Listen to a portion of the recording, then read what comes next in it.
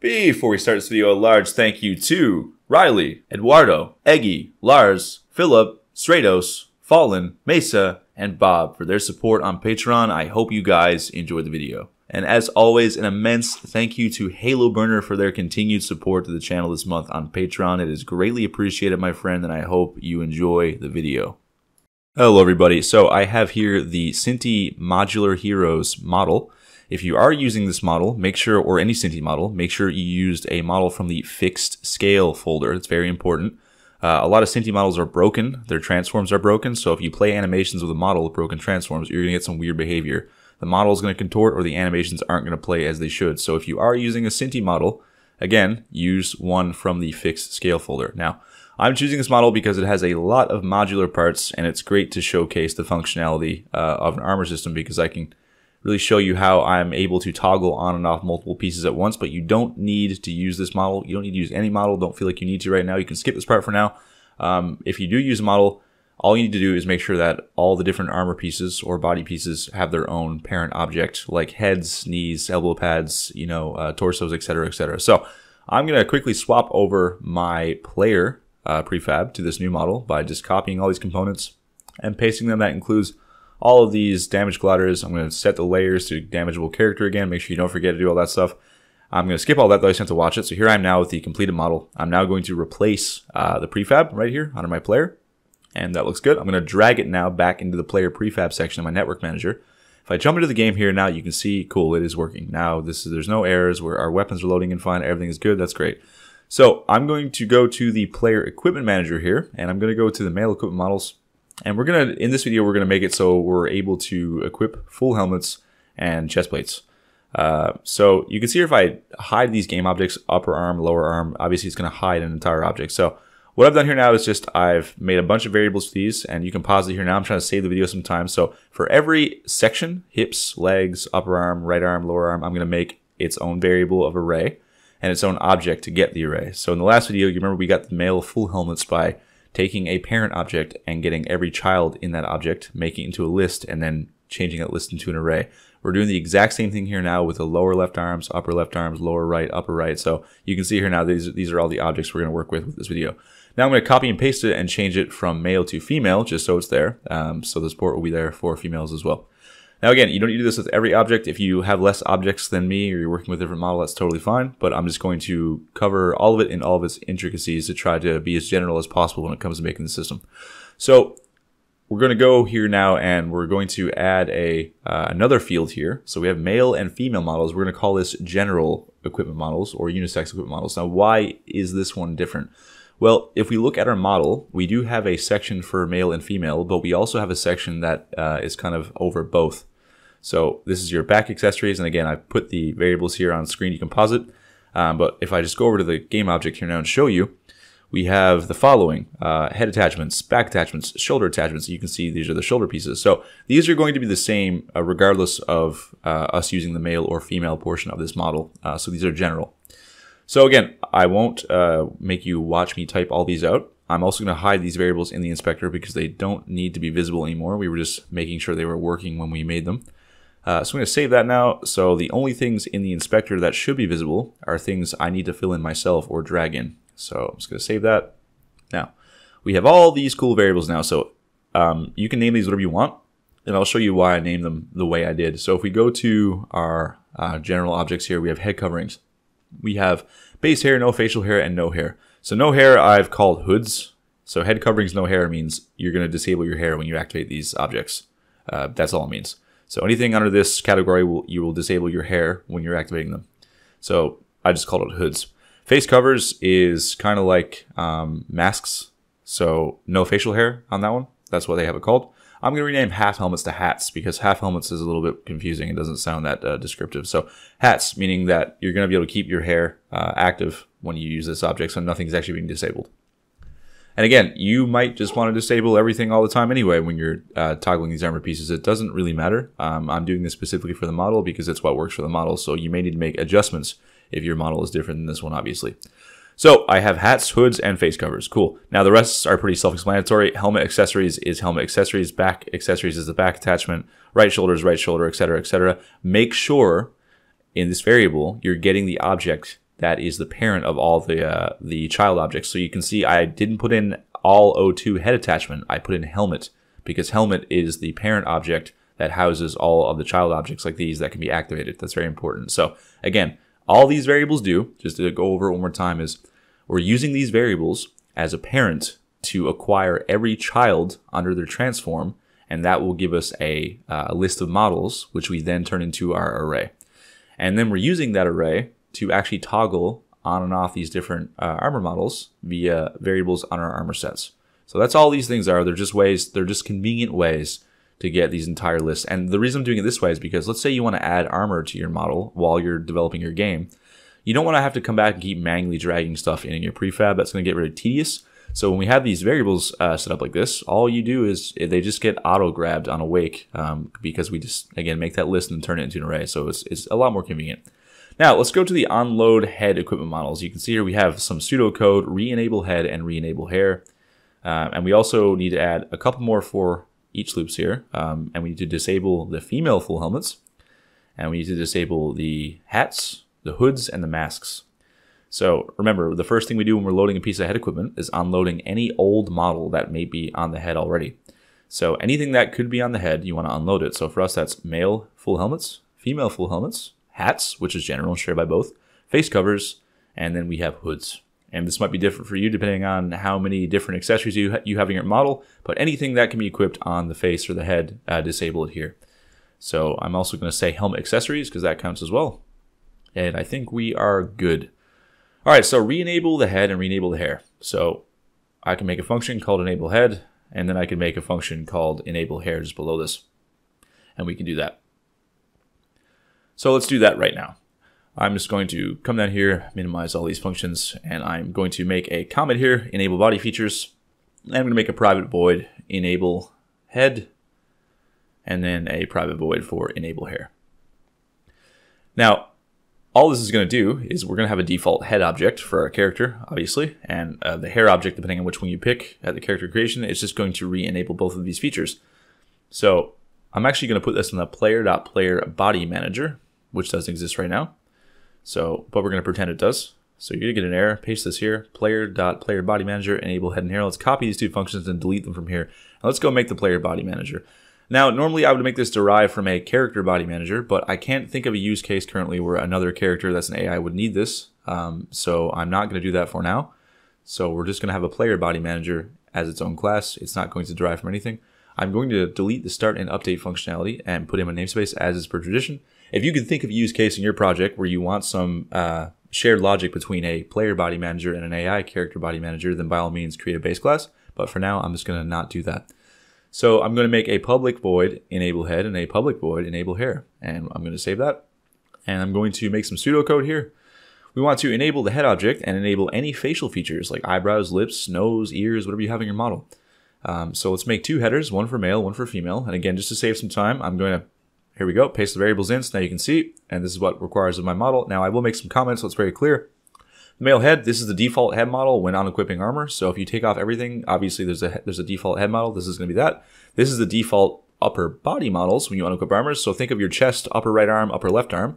This is your default arm models when you unequip like gloves. So think of your lower left and right arm and your hands.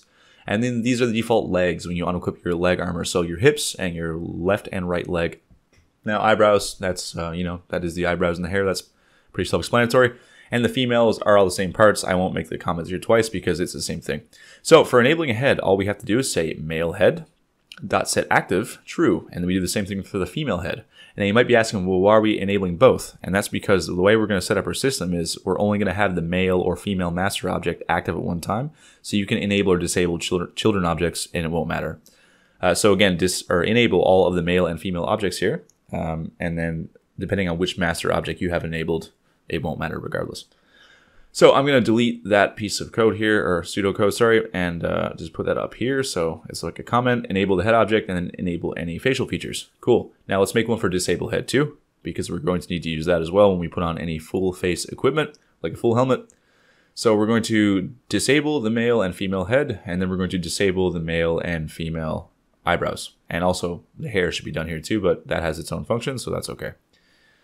So disable head object, disable any facial objects, eyebrows, lips, nose, etc., etc. And enable hair. We don't have this yet, but we just want to make a hair game object. I'm actually going to make that right now, and then set active true.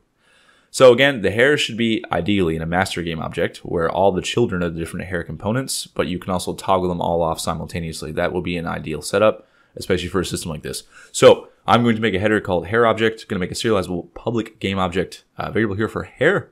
Again, this is the master, you could say, quote unquote, game object, and all of the children objects are the individual hair pieces you could have. Hair.setActive false, or true, sorry. This will be enabling any hair, and then what you want to do in a character creation screen is obviously you set active the hairstyle you want and disable the rest. We've covered that in a video before, but we're going to recover it in this series again. So hair.setActive true, then hair.setActive false, and now we can go back to our player equipment manager and we can delete our comments here, and we still need to add the player body manager variable to the player manager script. So let's go to the player manager. Let's make a hide inspector because we don't need to see that. Public player body manager, and then call that on awake by saying player body manager equals get component player body manager because it does rest on the same game object as the player manager. All right, cool. Save that, go back. Looking real good. Let's go back into the project here now, and I'm going to drag in my default head, which for me is character male head 0, 0. That's under male head all elements because no elements is full helmets. All elements is your default heads. And again, for the male body is going to be the male upper body 0, and then the upper right and left arm 0 as well. This is just what it is for my model. Obviously, if you have a different model, it may be different. You might have your arms all as one object, whereas in this model, it is divided into upper, lower, and hand, which in my opinion is definitely a bit more ideal for sure. So do the same thing for the arms. The arms, in my case, will be the lower arms of both the left and right, and then the hands of both the left and right. And then finally, the legs would include the hips, which for me is male hips 0, 0, and then the left and right leg on both. Okay, cool. And then the eyebrows and such are pretty self-explanatory. I will drag those in real quick though too. So male eyebrows is male eyebrows. Male facial hair is male O2 facial hair for me. If you have that as well, I'm going to drag in the female off video so I save you guys some time. There we go. Save that.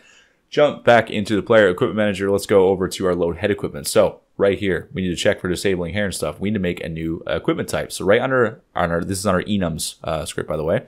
We need to make a public enum head equipment type. So why do we need this? Well, I'm going to give you some notes here and show you why. So we have 3 types of helmets primarily, full helmet. And then we have, I'll call this a hat. And then we have a hood. So we also have a face cover in some circumstances too. So I guess 4 technically. What is a full helmet? Well, you're going to hide the entire head and the features. The hat is not going to hide anything. And then the hood is going to hide your hair, and the face cover is going to hide your beard. So these are just basically little markers to let us know what we need to hide when equipping the helmet. Next, go to your head equipment item script. This is an armor type, and make a public head equipment type variable called head equipment type. Now we can assign one of those for all of our head equipment in the game, and now we can do a little switch here statement and go through every possible type. And then depending on that type, we disable certain parts of our character's body. So in the event that the type is a full helmet, for example, we would want to disable the entire head and the hair. So let's just go up here, and then right under here, we can just say player.player body manager. And then you could say disable hair and disable head. And it's just that simple. And now for hat, you don't want to disable anything, or maybe you do, but in my case, I don't, so we're cool. Now for hood, I am going to want to disable my hair, and for face cover, I want to disable my beard. We don't have a function for that, but you know, let's just go make it right now while we're here. Disable facial hair. It's not real yet. Let's go to the player body manager. Right below disable hair, I'll have disable facial hair, and I'll make a variable for facial hair. We'll do the same thing. I'll make one for enable facial hair as well. Get it all done before I forget. So change hair to facial hair. This is not going to be applicable if you're using the same model as me, if you're using the female, obviously, but unless you want to put beards on a female, it'd be kind of cool.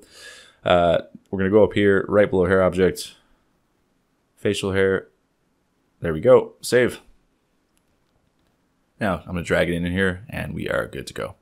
Also dragging your hair. If you're using the same model, it's under all gender parts, all O1 hair. Again, ideally, it has to be a master object with all of the individual hairs underneath it. So if you disable that master object, they are all disabled. Now, I'm going to rename my helmet to open face helmet and change it to a hood.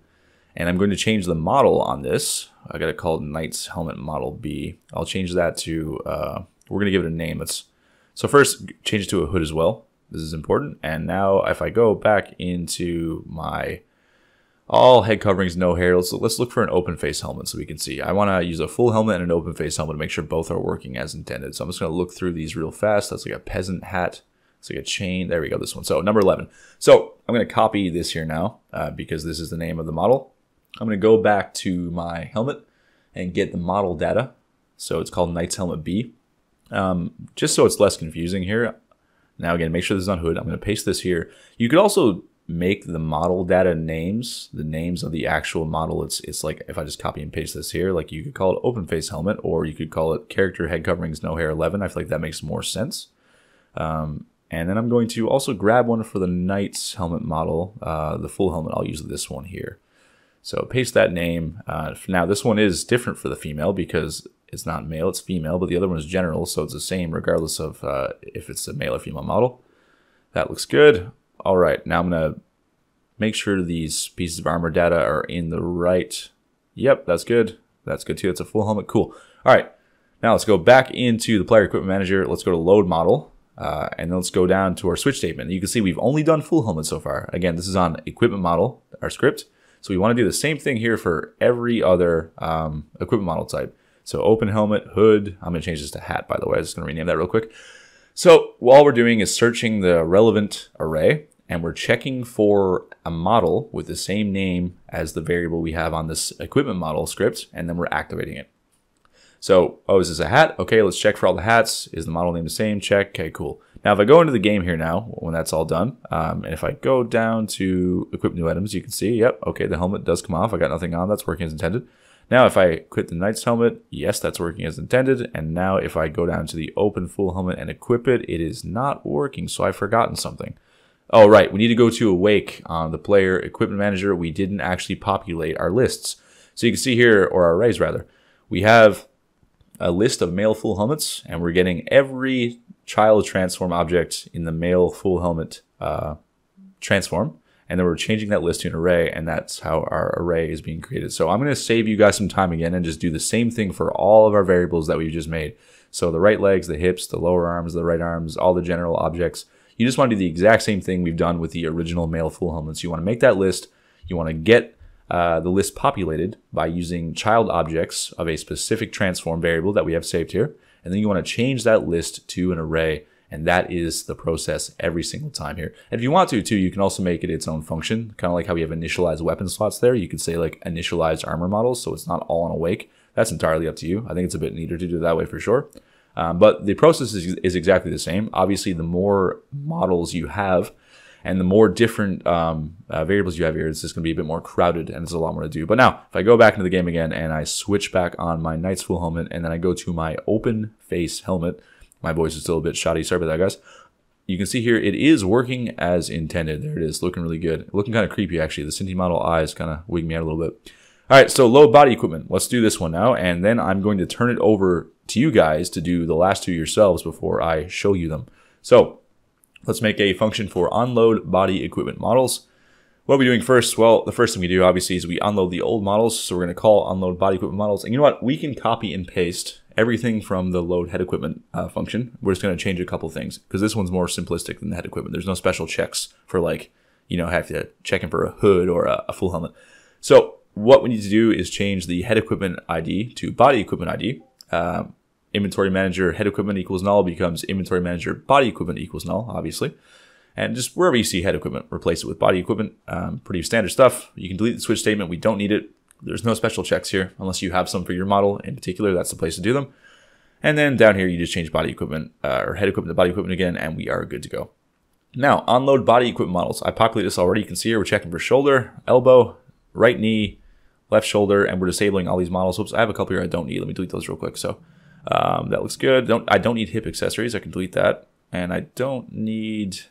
Yep, that's good. So right shoulder, right elbow, left shoulder, left elbow, back accessories, male bodies, upper and right arm and left arm, and then the female versions of that too. Disable all those objects and then go to player body manager, enable body. This doesn't exist yet, so let's go make that.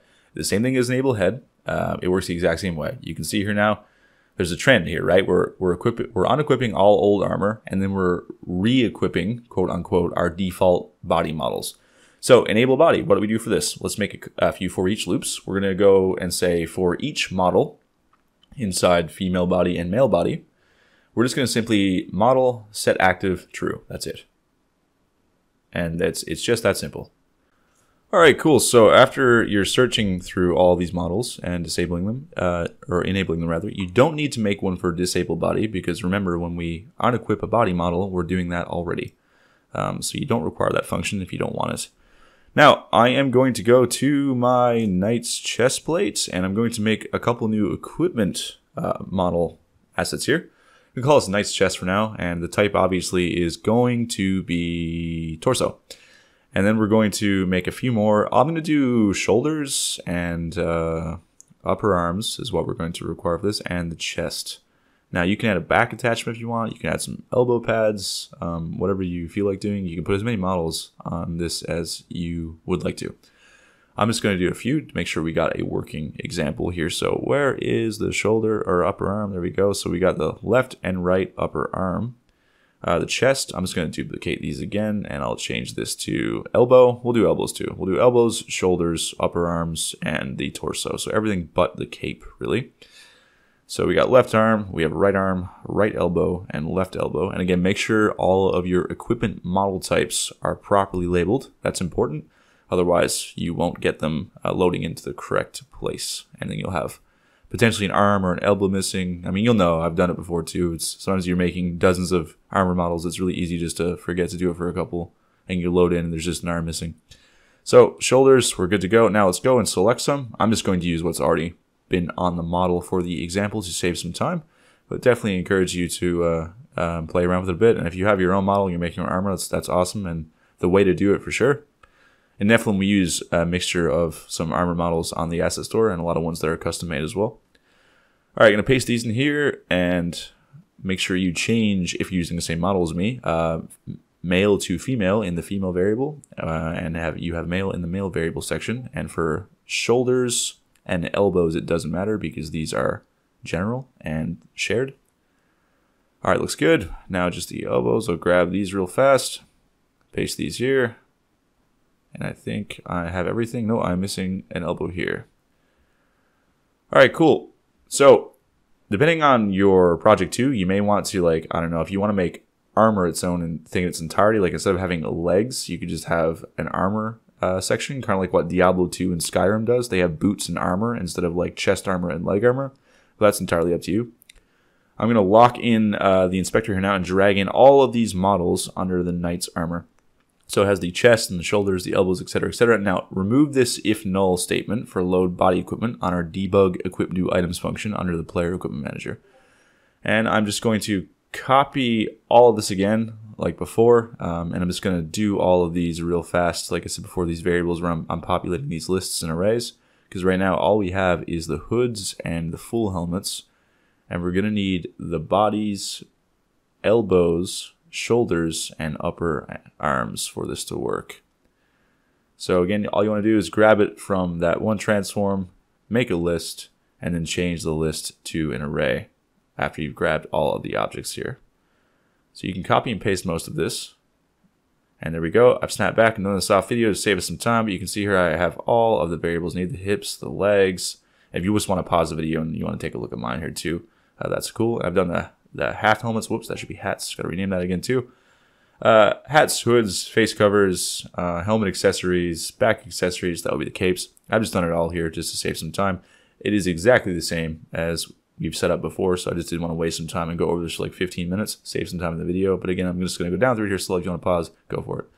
Now, back over on the equipment model script again, I'm going to do the same thing here. I'm not going to do this all in video. I'll just do a few and I'll snap back just to save us some time. You want to do your helmet accessories, face cover, torso, back, shoulder, etc., etc. It's the exact same thing we've done before. Just make sure you check the right array. So helmet accessories, I'm going to check the helmet accessories array, obviously. Face covers, I'm going to check the, what did I call that? I believe I'm going to just call that, yeah, the face covers array. Torso, I believe I call that, this is under the male functionality, so I would have to check the male bodies array. because again, you can see here, this is load male model. If you were loading female model, you would check the female bodies array. Back is general, so it doesn't matter. That's going to be back accessories. And then right shoulders are also general. Right upper arm is general. So you don't need to check for any kind of special list. It's just its own thing every time. This, again, assumes you're using the same model as me. Of course, yours might be different. Alright, so I've snapped back. It's all done. And you can scroll up here. You can see all these are accounted for. And, oh, I did forget one. I forgot hats. I'll quickly do that right now. So we're just going to check the array for hats. And if the model.gameObject name equals the variable, then we just enable it. So if I go into the game here now and start it up, I'm going to go to my character, and I have no model equipped, so if I equip items, it should just take off my helmet and my chest. Yes, it does. Cool. Now if I go and equip a helmet, it should be the Knight's Wilhelm. Yes, it is. And if I go and equip the open face helmet, it should be open face. Yes, it is. And if I equip the Knight's armor, it should equip shoulders. Yes, elbows, chest plate, and the upper arm. So there you go, guys. Very much so further along in our armor system. Now, I encourage you, with the knowledge you have, to go and do the hands and the legs yourself. You have the framework now. You know what to do. All the logic is there. So go ahead and do that. In the next video, we're going to conclude that, and we're going to move on to something else. So thank you very much for watching. Now, this is the part where normally I would tell you guys to have a great weekend, but this is an edit afterwards because I went out of town last weekend and forgot to upload the video. So I'm uploading on Sunday. So I hope you guys have a great week. Thank you very much to my patrons for continually supporting the series and this channel. It is genuinely because of you all I get to keep doing this, and I love doing this. So again, you have my thanks. I'll see you guys in the next one.